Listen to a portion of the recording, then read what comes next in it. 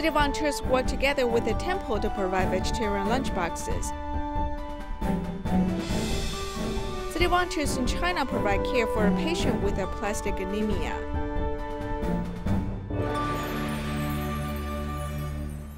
Welcome to DaAi Headlines. I'm Siri Su. Thank you for joining us. Every year around the Tomb Sweeping Festival, a temple in Taipei will hold a blessing ceremony. City volunteers began to connect with the temple and their followers 3 years ago, providing vegetarian lunch and containers. The kitchen at the Zhongshan 8 Virtues Cultivation Center prepares vegetarian lunchboxes. In early April, there's so many people coming for several consecutive days that Tzu Chi has been cooperating with the Linzai Goguku Zen Buddhist Temple beginning 3 years ago, sponsoring vegetarian lunchboxes during the Tomb Sweeping Festival. Every year, the Linzai Goguku Zen Buddhist Temple hosts a blessing ceremony before the Tomb Sweeping Festival. Everyone knows that we are going to make lunch for a prayer ceremony. Everyone kindly sponsors their time and will come to be a volunteer. During the 5 days of the prayer ceremony, the Taroko Express train derailment occurred. The volunteers who participated also sent their blessings with the most respectful and sincere heart. I wish the injured people of the Taroko Express train have a speedy recovery. I hope the spiritual safety of the deceased can be settled down and the living can be restored to a peaceful life as soon as possible.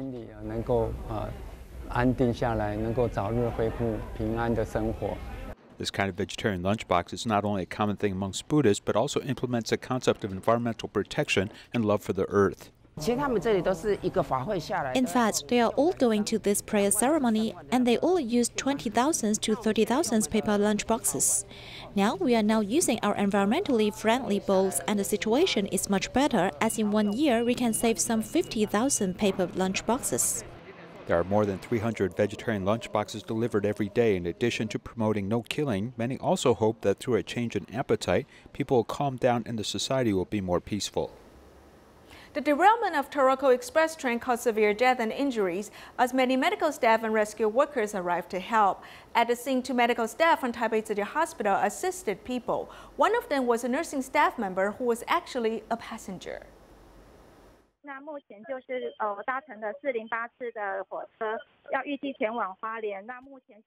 When the Taroko Express derailed, Taipei Tzu Chi Hospital head nurse Chen Meihui was seated in the first carriage.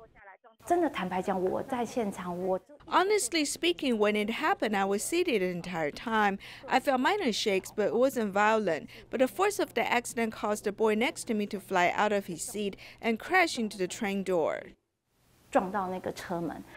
Because Chen Meihui is equipped with nursing experience, after the derailment, she actively comforted other passengers. She also spread first-hand information out in hopes of letting others know what's happening. On the second day, she returned to the scene, accompanying family members in the morning ceremony to call back the souls of the deceased.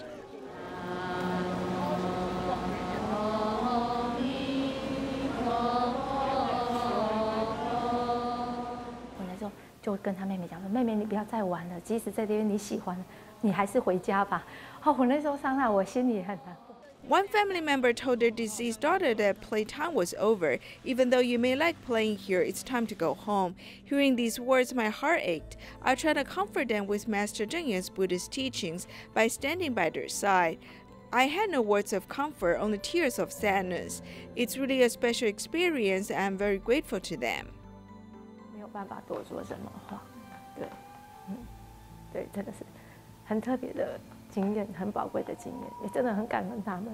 Passenger, Tzu Chi volunteer, and head nurse Chen Meihui gained more insight in life through this unfortunate accident. I came to realization of why Master Zheng Yan talked about a mission. I should keep going to see the exit. I think that this experience has given me another purpose in life. It is like the light at the end of the tunnel, guiding me to walk forward instead of stopping in this moment.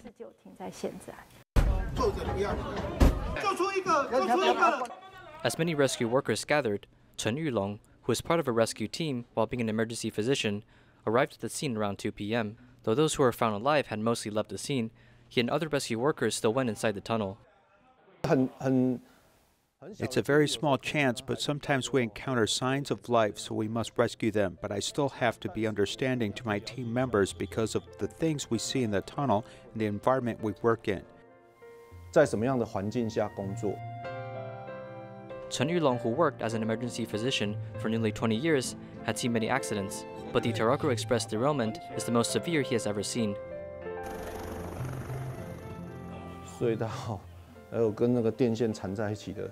Some body parts were tangled with wires, and when we entered carriages, we saw supposedly families who were going on a trip, bringing hats, cameras, and luggage, but unfortunately they encountered the derailment leading up to their deaths.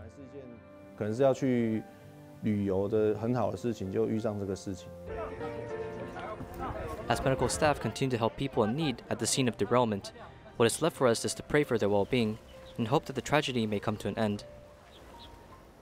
In the aftermath of the train accident, city volunteers have been there from day one, helping out at the scene of the accident, the hospitals and funeral homes. During this difficult time, volunteers may seem superhuman, but they're just like everyone else. After the derailment, Tzu Chi brother Fan Lei reports to the site of the accident each day to help deliver supplies. The journey to get down there is paved with difficulty, but it's nothing compared to the rescue efforts. Going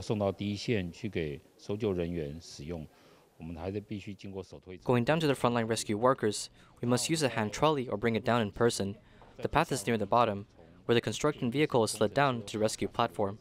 That path is hard to walk on, let alone moving supplies there, because the ground is mostly just sand. When the wind blows, a dust storm occurs. That place is unbearable. If you stayed there for a long time, such as the rescue team or even the media, you're practically eating dirt. Tzu Chi's sister Chen Muxiang brought her lunch to the Chongde train station and ended up giving her lunch to a kid who was rescued from the disaster to eat. But what she saw of the aftermath was worse than she could have imagined. The scenes after was more shocking than ever. The bodies from the second train car arrived, and I saw Tzu Chi brothers wearing their blue and white uniform to help move the body back. There was blood everywhere, but our job is to comfort the survivors, so we had to remain unaffected and strong.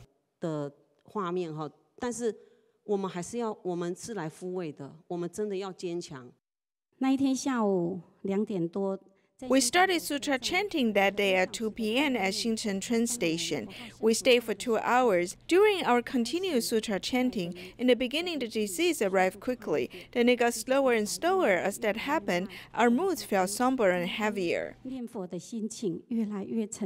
Seeing a need, Tzu Chi lends a hand. Liu Zhaojun was originally heading home to Kaohsiung, but she changed her plans and went to the hospital to comfort the injured.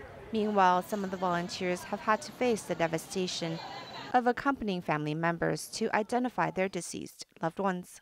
When I went to the mortuary, the first case I helped was a mother from Sichuan who was at the forensic department, and she was in such despair during identification.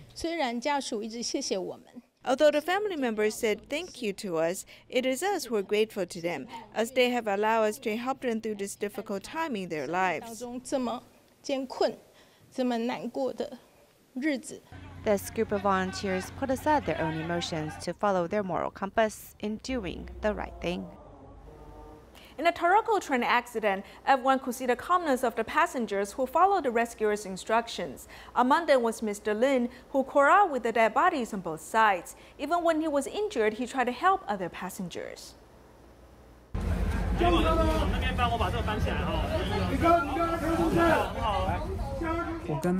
My wife and I crawled out of the train. The front of the train was shattered directly, and there were many dead bodies around when I walked out.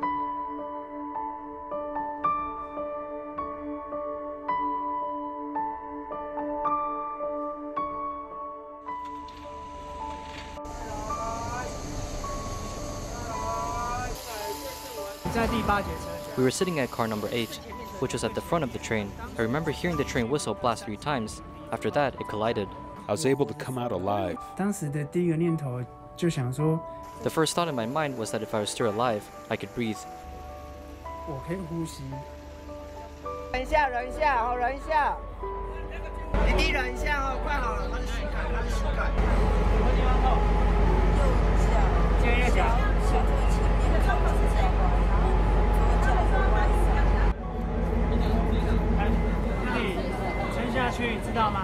My son, hold on. There's still hope when you're alive. Do you know what I mean? Hang in there, okay? Some people passed as soon as they got hit, okay? When we climbed out of the train, we passed by many of their bodies, okay? We were very lucky to be able to come out alive, okay?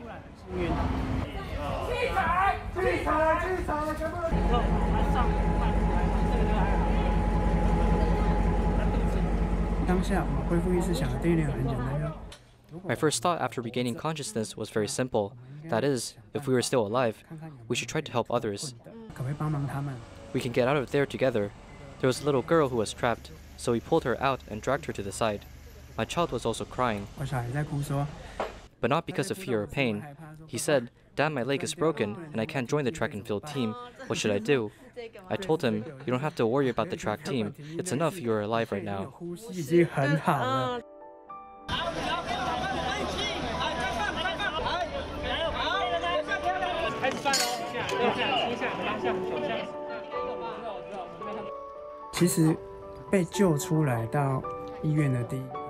In fact, the moment I was rescued and sent to the hospital, I felt we were alive, so we could have the opportunity to help others on the train.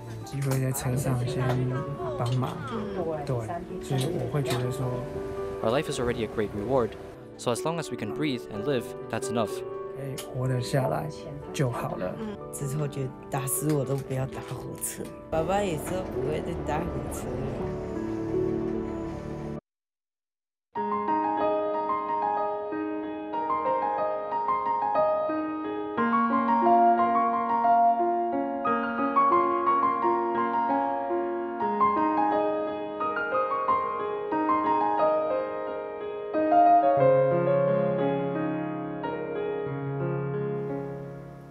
In China, Mengbo from Gansu has suffered from aplastic anemia. He has spent all his savings on surgeries. City volunteers deliver financial aid, and in the past 4 months, they visited him 6 times.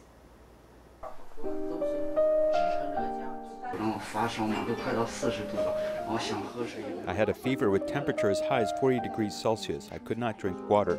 I got up with difficulties. When I was sick, I kept telling myself to stay confident. With confidence, one can succeed.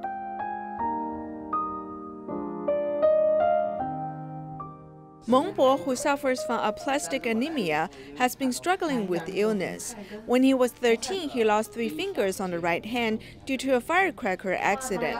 Therefore, he once lacked confidence. In the past, I had to wear gloves when I went out. After undergoing a transplant, I took off my gloves. I must have confidence. This is no big deal.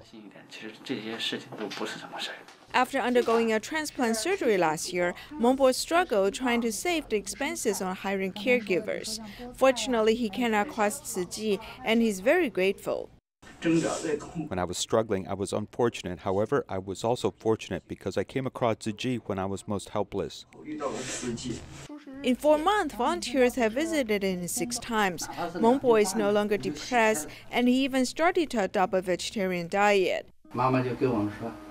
His mother told us that Mengbo is adopting a vegetarian diet now. If he ate meat, he said he would feel guilty. He said, "Look, as I'm not eating meat, my blood-related index still increases." On this day, he was invited to share his experience at the Tzu Chi office. His mother has brought dishes to prepare. I had made some food to thank the volunteers for helping us. I got up at some time past 4 a.m. to prepare them. Facing illness, they are no longer passive. They'll embrace a more optimistic attitude to move forward. In Xiamen, Fujian, China, Mr. Wei, who lives alone, suffers from mental disorders for more than 10 years. After his wife and children left home, his living environment was messy. City volunteers were mobilized to clean up his home. 很难想象说现在这样子的社会，就是尤其在厦门岛这么繁华的地方，竟然还有这样子的居住环境。基本上就是像住在垃圾堆里面。 This place is dirty, messy, and filled with foul smell. Volunteers' visit this time is to return Mr. Wei, who lives alone and suffers from a mental disorder, a clean and comfortable home. However, it is hard to imagine a lot of courage is needed for volunteers to accomplish this mission.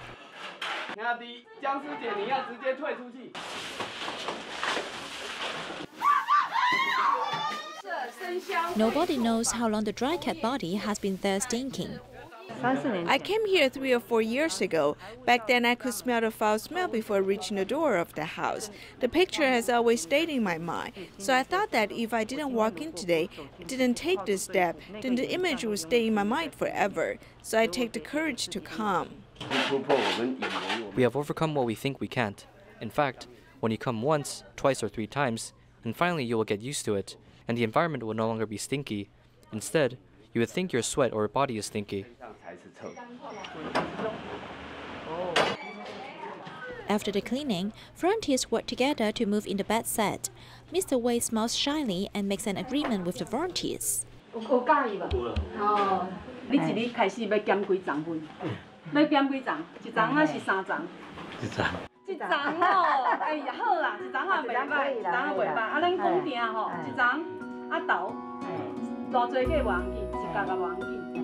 Making changes step by step, with volunteers' company, he never feels lonely. A mother and daughter pair from the Taichung Tanzi area had trouble repairing their home due to their congenital disease. The roof leaks and there were mice and snakes. In the past year, they've been renting a place instead of living in their own home. Thankfully, city volunteers helped them so they can return home.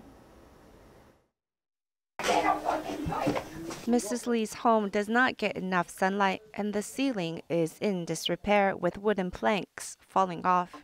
I use a wash basin to catch the leaking water, and it's not enough. Sometimes mice fall down too. The approximately 63 square meter home has been sectioned off into 2 bedrooms and 2 living rooms, but it's cramped so that only one person can pass through at a time. Tzu Chi is here to help, but they have to clear everything out first. Due to the narrow space in the home, volunteers relay out the items. The home is adjacent to the curve of a busy street where cars come and go. The volunteers must be careful to avoid the traffic while clearing out the living room. After we cleared the living room, we also tore down a wooden wall, so we can remove the bed and finally begin repair work for the leaky roof. The outpouring of help even came from the medical staff of Taipei Tzu Chi Hospital and their family. In our work messaging thread, the cleanup event was posted, and those who had time volunteered to join. Mrs. Lee and her daughter both suffer from Behçet's disease, which causes blood vessel inflammation throughout the body. When her intestine is suffering from inflammation, she needs to stay at the hospital. She also often has surgery to clean up the lesions, so they cannot clean up after themselves much. The two are also prone to fever when inflammation occurs. The leaky home is frequently visited by mice and snakes. Thus, in the past year, the two have been renting elsewhere, not knowing where to ask for help. Thank you, Tzu Chi, for being so nice to us. Everyone is so kind. With the help of Tzu Chi, it only took half a day to clear out the space, and further repairs are now in the works.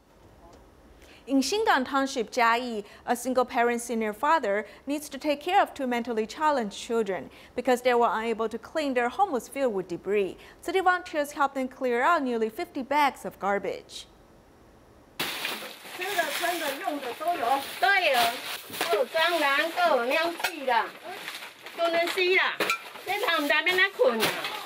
The 6.6 square meter space is full of all kinds of debris, and there is no place to sleep. Mr. Su, who has worked so hard to raise 2 mentally challenged children, is very distressed. The kids put whatever they picked in the room and did not throw it away. They also did not let anyone take it. They are born with mental disabilities.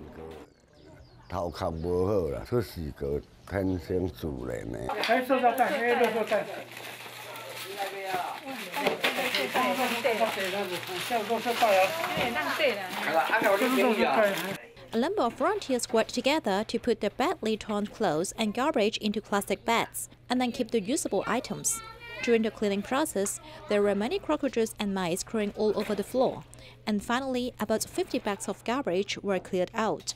Today we help Mr. Xu clear out the gathered items in the room so that his 2 sons can have a place to sleep peacefully. A clean and tidy bedroom is finally ready for them to stay with peace of mind. In recent years, as population aging became common, VR technology is now utilized in long-term care and medical care services. Far Eastern Memorial Hospital, along with NTU, combines nature scenery with VR, helping patients feel at ease. Rongxuan, this is the EEG. It can understand the brain state. The other is metal. It's a bit rough and will be attached to your head.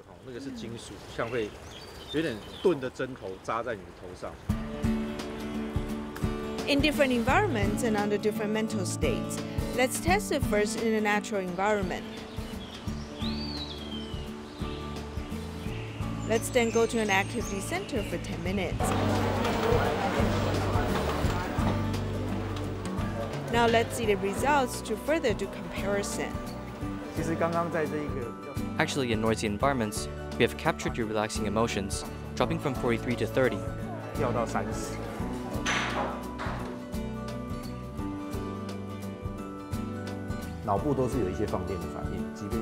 Even though we are in rest mode or a focused mode, our brain remains hyperactive.